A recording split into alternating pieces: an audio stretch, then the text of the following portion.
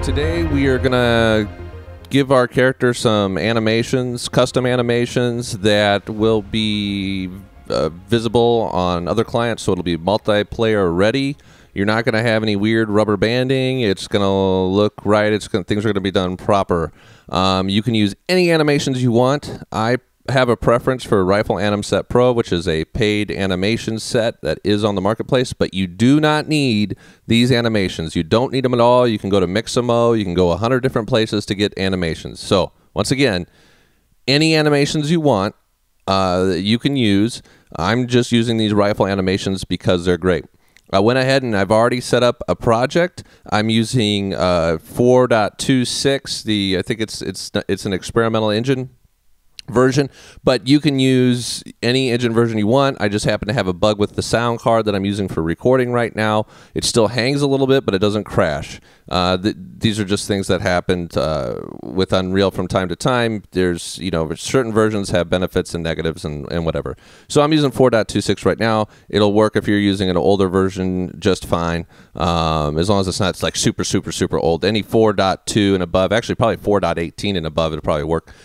But anyway, let's keep going here. So I have my test project here. I'm going to go ahead and add Rifle Anim Set Pro to my test project, which I named test 426, and it doesn't pop up. Let's see, show all projects.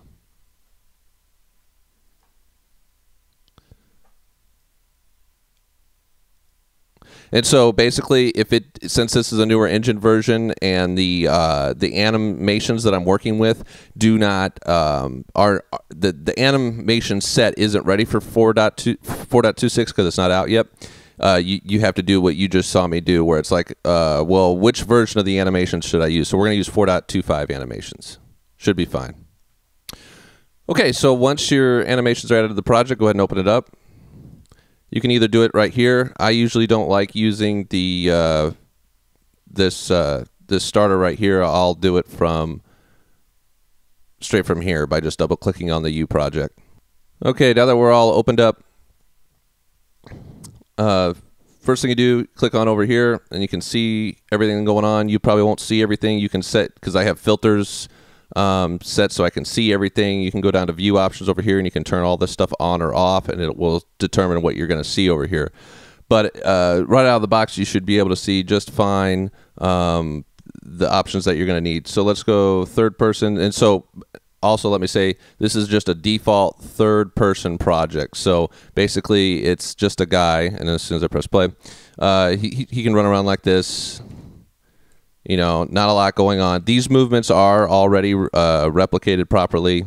And so basically what we're going to do is take our custom rifle animations and we're going to put them in here so you can see him move around and you'll be able to see it on clients properly without any weird rubber banding.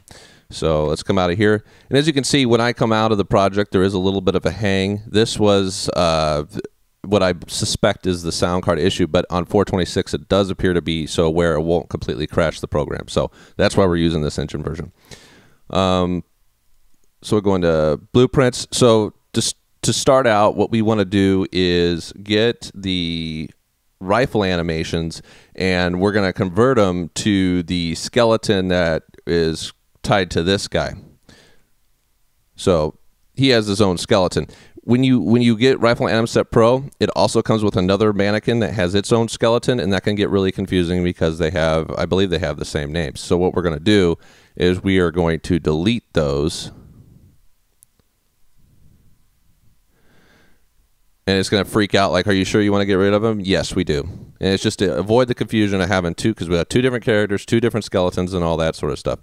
So now our animations, they no longer have a skeleton, so we have to assign them the skeleton of the character we just saw running around.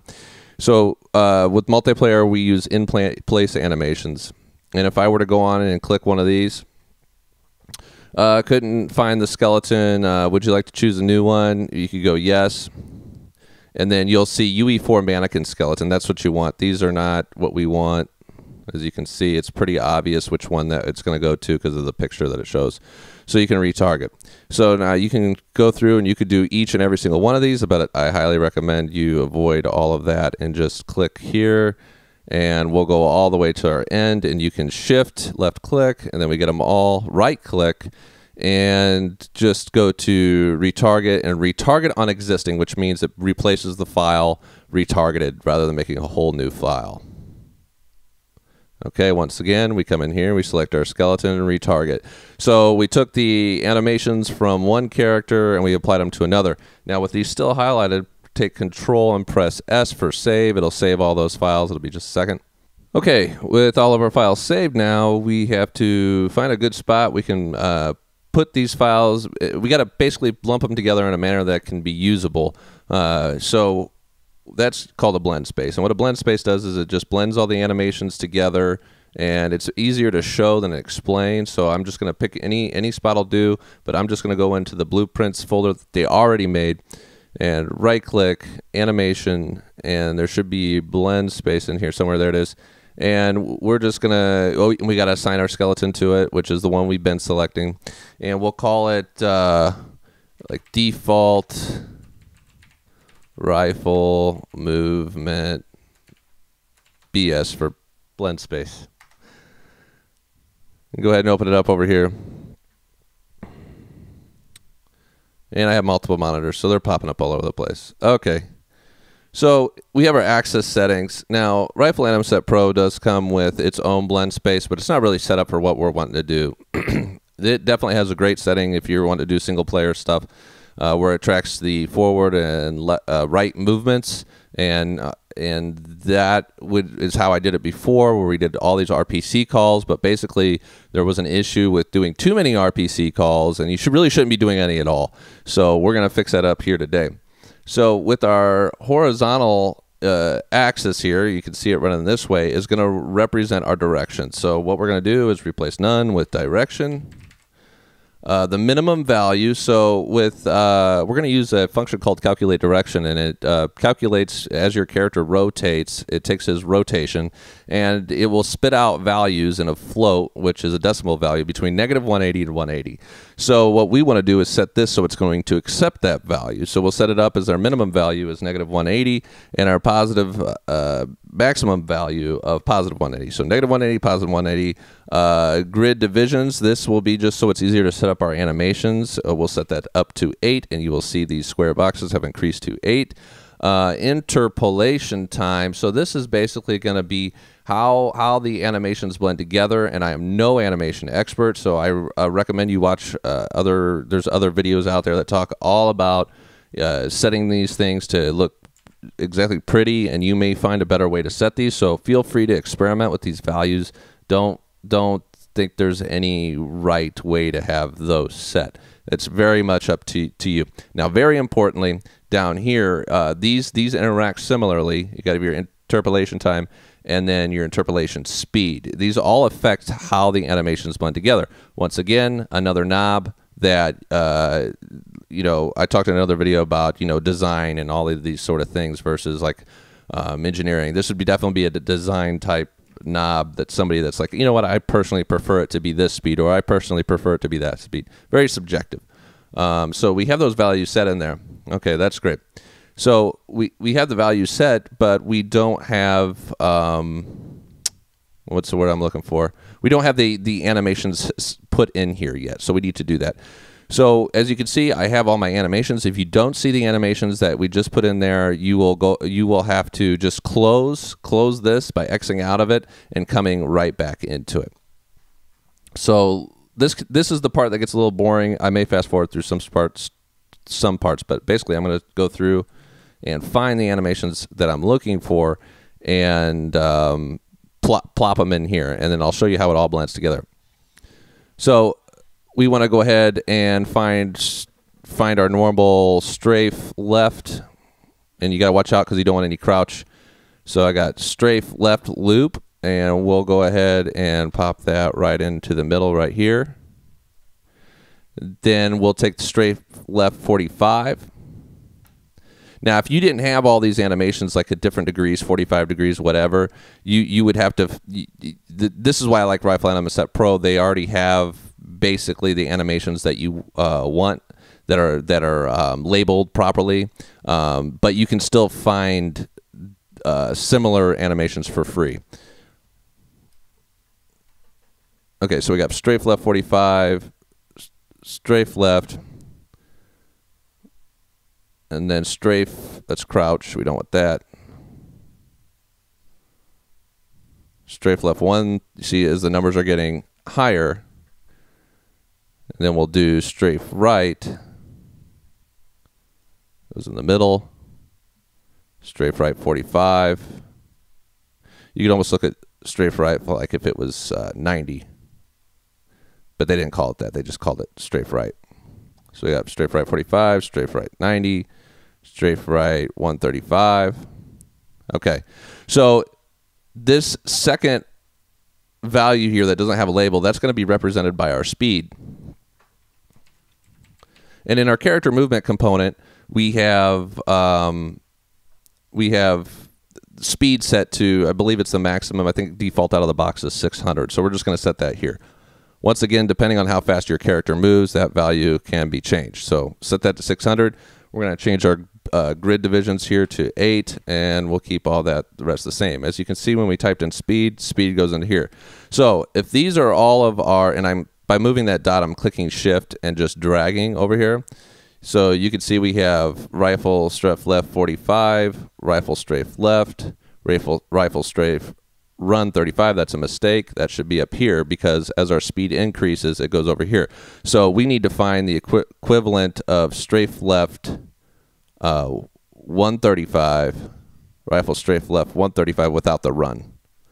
So the difference here is speed, right? So you got, I can highlight over here, rifle strafe left 135, and over here, rifle strafe run 135. So as your character gets faster, as your speed increases, he goes into a run position versus his walk position over here. Okay, so let's go ahead and do all of the runs. It might be simpler to type in run here so we don't have that same issue. So we did the rifle strafe. Okay, let's say rifle strafe right 135. That will be over here. Rifle strafe run 45 left. That will be over here. 45 right. That will be right here. Rifle strafe left. And then rifle strafe right. Okay, so let's check our values. We have rifle strafe run right. Rifle strafe run, just to make sure, 45 right, 135. 45 left, 135 left. That should be good. Now, what goes in these corners? Well, that's going to be backwards. So let's see how they spelled out back. A DBK maybe. We got to find where backwards is. There we go, BWD. So let's type in BWD. Okay, we don't want crouch, we don't want prone. So since speed is determined over here, rifle walk backwards loop. We don't want the starts. And it's so easy to accidentally put a start animation in there. It's no big deal if we do. We can just fix it. Walk backwards. And since this is walk, what's going to be up here? We're going to have run backwards, okay? All right. Okay, and then we have that right there. I'm going to just look over at my notes real quick, make sure I have everything set. Okay, and so we have our backwards. Now we just need to do our forwards. Okay, so we have our rifle run forward loop. We put there. And then our walk forward loop we put here. Okay, so as I hold shift and left click, we can see he runs forward. He just, if your speed gets down to near zero, it will be a walk. These should all be walk animations until eventually he's walking backwards. And then basically as speed increases, he just does what we told him to do, just doing it faster. Okay, so that's our blend space. So we'll save that. Okay. And now we need to hook that into something. So to get this character, you could edit blueprint. It'll open him up. Or you can just come over here, third person character. Okay, and you got all this gobbledygook over here. We want to get, so when I select over here, it highlights what I'm selecting right here. So we don't want the camera, we want the mesh. If we want his animation blueprint, we can find it real easy by looking over here under animation and third person anim BP. We just select the magnifying glass, that'll take us right there. If you did get lost though, you can see where I'm at in the tree over here to see that there he is. So that's this will be our animation class. Okay, it kind of gives you a weird spot here that confuses things. So we're going to get out of there by double clicking the event graph. And this is where all your code basically goes for animations. And the main node that we're wanting to see is CalculateDirection. So let me pop up that. Okay, and real quick, I want you guys to take note that they've already calculated our speed, and they've already determined if we're in air, and those are represented over here. This update animation gets called every single frame, and it gets called on clients and servers, and this is how the replication occurs. We don't have to use a replication node or anything like that because it's already being fired on all the clients. And since it's already doing that, we don't need to tell the server, hey, you need to replicate this to all the clients, because it's running on all the clients. And the reason it can run on all the clients is because it's not going to affect gameplay. So what I mean by that is it's not going to determine a score. It's not going to determine anything critical to winning or losing. It's simply going to be determining how you are seeing another client move. And that doesn't really affect the game. So it's okay for clients to run the animations for other clients. But you got to wrap your head around this. Each client is playing the animations of another client. The other clients don't see that. They are calculating their own movement, but what you see are based off of calculations from your own client. So you think if you have 5 players playing, every single computer connected is doing the calculations for all the other players. So it can be intense, but it's far better to do it like that than to have a super high latency calculation that's being conducted on the server and attempting to replicate it onto the clients. That just wouldn't make sense. It would be latent. Animations especially, they almost always should be calculated on client for every single other client that is playing. So enough talk. Let me show you what's actually happening. So we get our calculation. The target is the anim instance. So you don't have to worry about plugging in anything into here because of self. It can reference itself because that's where this function was created, was in the parent class anim instance. So to get our velocity, we already have a velocity node, so that makes it easy. And what is it getting the velocity of? Well, it's getting the velocity of the pawn owner, which is this guy. Okay, so we got our velocity. What else do we need? We need the rotation. So that guy, if you look, try to get pawn owner, it returns, it returns a pawn object reference. So we got our pawn. We want to know the rotation. So the cleanest thing to do is to double click off of here, and we'll just say get rotation. And we can just use get actor rotation because we don't want our aim rotation right now. We just want our actor's rotation right there. And then bam, that's going to do a lot of work for us. And if you notice, you hover over it, it tells you it's going to give you negative 80 to 180, which is exactly what we already set up in the anim blueprint. So lucky for us, we're good to go there. So let's go ahead and right click, promote that to a variable. And we are going to call that our direction. And we're going to plug it in like this. And we are going to clean up these nodes because they out of the box come messy as heck. So we're going to fix all that. In the meantime, I have OCD, so I like to highlight things and press Q repetitively to kind of straighten some nodes out. You can do as you see fit. Okay, so we have our calculate direction, compile, and save. Now let's go to this guy's. So we're in the event graph. We want to go down to the anim graph, and here's where the animations are put together. So we're going to dive into this. This is the end of the anim graph. We want to go to the beginning. So just double click onto here, and we already have a nice idle run, which is what. Wow, they've changed some stuff. This is the first time I'm looking into 426. I've never seen this graph before. That's interesting. Lots of stuff different. So what we want to do is go into our asset browser here, and we want to find the blend space that we made. And default rifle movement blend space. That's what we made. We're going to drag it into here. Okay. So we could click on it, but first what we want to do is we want to make up a reason we can go from our idle run to our movement. So since this is going to be handling all of our movement, really all we need here is idle. We don't want run in there. But as you can see, they've combined idle and run into their own blend space. We don't want to use that. We're just going to go to rifle, idle. That didn't work, so we're going to backspace, idle. Rifle, idle. Just like that. And we could just plug directly into here like that. We know we don't need that anymore. All this node is going to be doing is taking care of situations where we are idle with the rifle. So I compiled, that's when he went into that form. And we can rename that.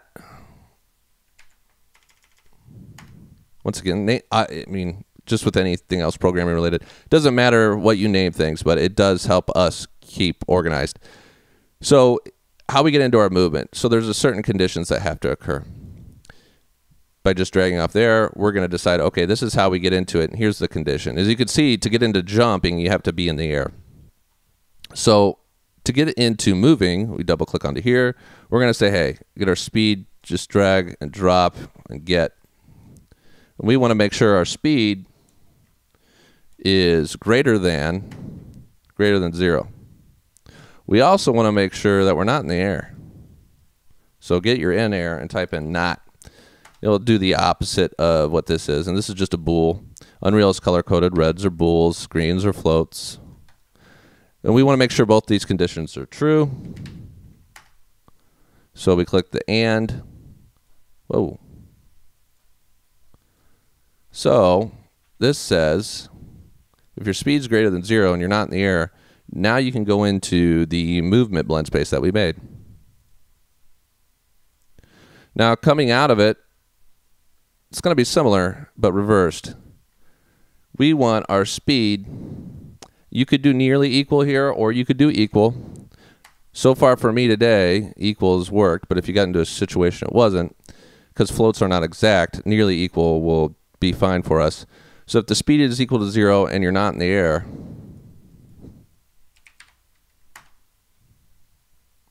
and we want this to be an and.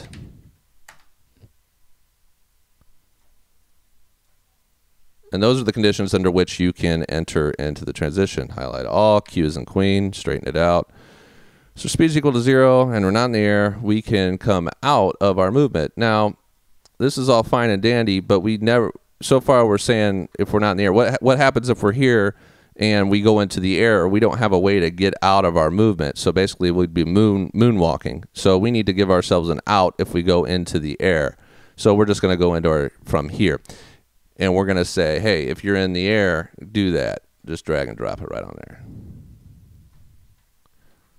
Okay, and the reason we don't come back into here is because imagine if I said, okay, if you're in the air, you can come back into here, and then you can go into your falling, because this really handles how a fall or a jump that's the same, how it's handled. It would look very strange because you'd be walking around, and then you would have to go idle before you could start falling, which would be kind of strange. So we don't want to do that. So we can save. Now, let's go into here. Okay, so we had our direction and our speed, and that is, those are the values that we set up initially with the blend space, direction and speed. And because we made those variables, it's very simple. We can just take speed and plug it into speed, and we can take direction and plug it into direction, because we're calculating that on the event graph that we made. So you can grab all that, and we are good. And this is, and if you double click this, you will see the blend space that we made. Okay? So we can press the magnifying glass, so we come back to our main screen. You might want to save this, compile and save. Sometimes stuff won't kick off unless you compile and save. And we're going to see some issues, but I want to show you what we have already since it's been a little bit. Okay. So as you can see, we have the character. He's doing our rifle animations. But you might be asking yourself, okay, well, is this, can other people see it? Because we're playing right now as the server. Anytime you run and you haven't assigned any other clients, you're running as the server. So to test if this works, client to client and everything, replicated, you just exit out of here. It will lag. We'll just give it a minute. Okay. We will go into, let's see, you might see different things here. They've changed it a little bit. It's not a big deal. You can just say, I think the button used to be run as dedicated server or not. You can, if you run as three clients with if you run as three clients without a dedicated server, you're going to see a server and two clients. If you run with the server, or dedicated server, you'll see three clients, if that makes sense. So what we're going to do is we're not going to play as the listen server, and you can highlight these and see. Like I said, these might be different. We're going to play as client, and we're going to set up 2. So we'll know that these guys are running. We'll be able to detect replication issues right away by running in this mode. Basically, anytime you see if you can see it on 3 different monitors, then you know, or 3 different clients, you know that you are going to be good in the replication realm. So let's get that a little smaller. Okay, and as you can see, he's moving around, and you do see the rifle animations. My movement is replicating. If you see a little bit of jerkiness, once again, the sound card is interfering. It is not the it is not the setup. It is not any, because I'm not fidgeting with any replication settings. These are their default replication settings. When I don't have any of this silly sound card plugged in, everything's running perfectly smooth. But you may notice a little jerkiness depending on how YouTube does or does not squash my my frame rate. So, okay, we have that going on, but it's kind of weird. Like he's not moving in the manner that we want him to. So I'll escape out of there, let it hang. Cool. Then we're gonna come back into here. Now we're gonna go into our character blueprint. We're gonna change some settings. So if you come up here, you click, make sure you're highlighted this top one over here. You can notice they turned off yaw. We're going to turn on yaw and use controller rotation yaw. So basically that means when I move my mouse, the character is going to move with my mouse. Eventually we'll add in turn in place, and I can make this thing look a lot prettier. But for now, that's what we're going to use. And we're going to come down here, our character movement. We're going to turn off, just come into our filter and type in orient. Okay, and you'll see orient, rotation, and movement. That means when he would change directions, the character would follow that direction rather than start strafing or something. So we are going to turn this off. Okay, let's compile, save. And I just dawned on me that, well, I don't want to get into that just yet. I'll skip that. Let's just press play. Let's see where we're at.